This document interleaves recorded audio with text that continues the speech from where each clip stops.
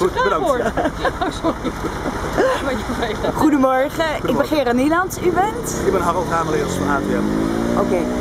Vanmorgen heeft een ongeluk geplaatst tussen tram 9 en 11, heb ik begrepen. Hoe is dat ontstaan? Ja, tram 11 is tegen achterop tram 9 gereden. Hoe nou exact is, dat weten we nog niet. Dus dat moet onderzocht worden. Ja, dus het kan zo menselijk als technisch mankement zijn geweest. Ja, precies. Dus dat hebben ze nog gezinnig over te zeggen. Het is wel een flinke klap geweest, zoals je achter mij kunt zien. Ja. En er zijn 26 mensen bij gewond geraakt en dat is behoorlijk wat. Dat is erg veel, ja. Ja, dus het is met een behoorlijke snelheid gegaan. Als we zo kunnen zien, is dat de eerste die we ook zelf hebben, dat het behoorlijke snelheid geweest is. Waardoor dus een flink aantal mensen gewond zijn geraakt. Gelukkig, laat ik aanzien, vallen de verwondingen mee. Maar je moet veilig kunnen reizen in principe, dus 36 is 36 te veel.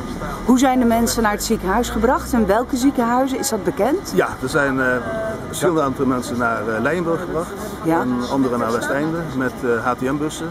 Er zijn 4 mensen met een ambulance vervoerd en er zijn enkele mensen bij gelegenheid zelf weggegaan. De trams, worden die nu omgeleid? En, of met de bussen? Of worden die omgeleid? Tram 11 en 12 die rijden niet verder aan de Bouwmanplein en tram 9 rijdt route 16. Dus dat zal nog enige uren duren, want eerst moet hier de zaak onderzocht worden en dan moeten die 2 beschadigde trams worden weggesleept. Oké, dank u wel. Graag gedaan.